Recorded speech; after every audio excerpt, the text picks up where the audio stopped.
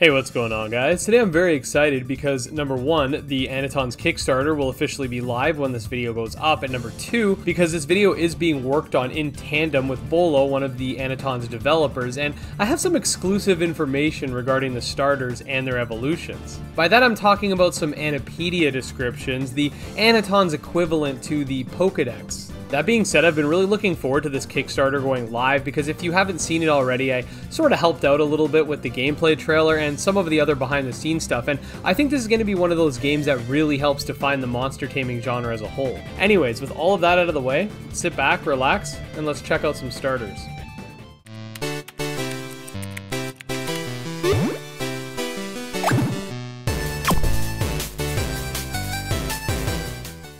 Now, Aniton's starters are quite interesting in that the final forms are actually part of a branched evolution, branching between a defensive evolution or an offensive evolution, which we'll talk about a bit more later. Now, that being said, in terms of types, the starters are your typical water, grass, fire type deal, or I guess in this case you got water, nature, fire. The game also features an over-the-shoulder, almost third-person shooter style of combat, so some of the designs we go over will actually reflect this. You'll see what I mean in a bit, but anyways, the first starter we're going to be talking about is Panji, the nature type. Now, Panji and subsequently its evolutions are said to have been endangered so much that they were on the brink of extinction at one point.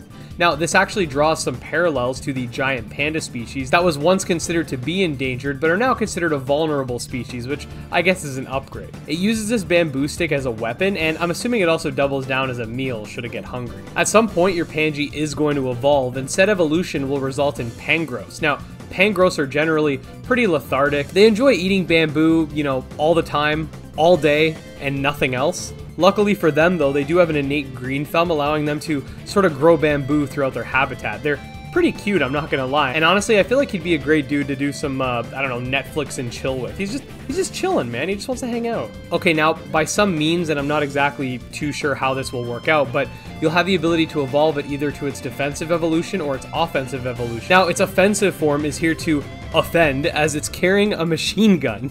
Now, if you are watching this after viewing the Kickstarter, then you'll know that Anitons features this sort of over-the-shoulder shooter kind of combat, like I stated, so this actually does make sense from that perspective. And it's also kind of funny, because usually I hate monsters that come with items, but I'm actually kind of vibing with this guy. It's almost like in that camp where it's so weird that it just works, like Machamp having a belt or Sock having a gi, you just kind of accept it. I feel like he's going to be a lot of fun to play with. Anyways, according to its Anipedia entry, it states that Pangeros here is extremely hostile to those that aren't its trainers. So it's got a gun, and it's about to turn you into Swiss cheese if it doesn't like you, so what's not to love? Anyways, if machine guns aren't your thing and you want to go the more defensive route, its defensive evolution, who's currently unnamed, is this quadruped with this type of leaf shield on its back, and it's stated to be the exact opposite of its counterpart in that it's extremely calm. Interestingly, it uses the leaf on its back to cover itself from the moonlight, as it doesn't like it very much. So this defensive form almost seems like the natural progression to its pre-evolution. You keep it lazy and it just grows up to be more lazy, or you, I don't know, throw it in the military and it comes home with a machine gun, so choose wisely. Alright, so the water type Loseal is said to be commonly kept by farmers to provide a drizzle that speeds up the growth of crops, and we do know that based on the gameplay of Anitons, this is an actual mechanic tied to the water type as well. Loseal sort of gives me those Loch Ness Monster vibes, and you'll see that sort of trait that makes a generational skip in a bit. Warless is its middle stage and sort of seems to take that Loch Ness Monster trope and mixes it with a walrus. It's said to have some sort of strange ability involving making it rain. It's said that when weather is predicted to be sunny, yet it rains anyways, Warless is likely nearby. Its defensive evolution is Warlord, a natural progression to its middle stage. Now, Warlord is said to be a dangerous Aniton. They travel in packs and prey upon wandering travelers who tread too close to the sea. What happens next is unknown. Its large fins clearly depict its defensive capabilities. However, interestingly, its Anipedia entry seems to point towards it being quite aggressive, unlike what we saw with the previous defensive evolution. Now, if you do decide to go the offensive route, and this is currently the only alternate form to the starter evolutions that does have an official name, you'll get a Plessness, which is really interesting because it seems to keep that sort of stylistic choice that the base form was going with in regards to the Loch Ness Monster. That's sort of what I was talking about when I mentioned a generational skip. Anyways, Plesnis are actually quite pleasing creatures, as they oftentimes are met by sailors out in the open seas. Analysts don't really know why, but perhaps Plesnis just wants to make some friends. It'll definitely be fun to use Plesnis to traverse the waters, that's for sure. Okay, so last but certainly not least is the fire type starter line, which is my personal favorite, and starts with Rhynic. Now, Rhynic are said to be quite useful, especially in the winter. Even without using its fire abilities, it's warm enough to heat up people's homes even in the coldest of nights. I'm sure Rhynic are more than happy to act as living radiators, provided they're fed well. Now, Rhynic evolves into Volhino, another classic design if I do say so myself. Volhino are actually very interesting in that they have the ability to melt iron with their flames and are oftentimes utilized by various smiths. Because of this, they're generally more utilized as weapon crafters rather than fighters. Now, on a side note, I do think the idea of having an Aniton that's creating swords is kind of badass.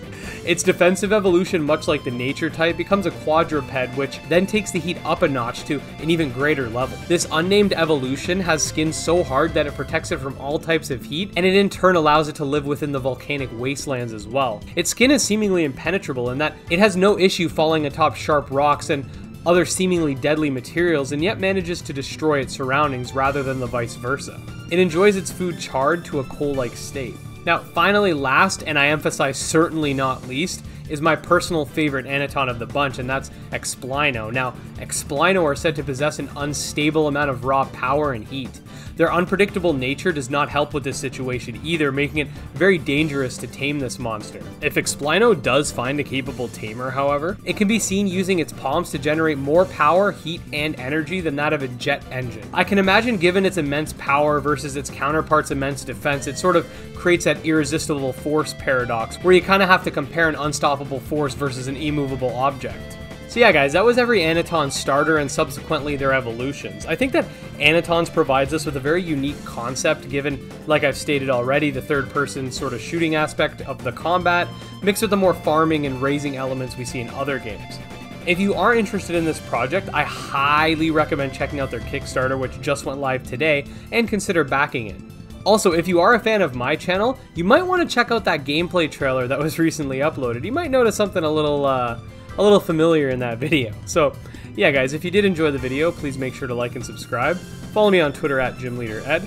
Check out my Patreon and subscriber Discord, all links in the description. Until next time, peace.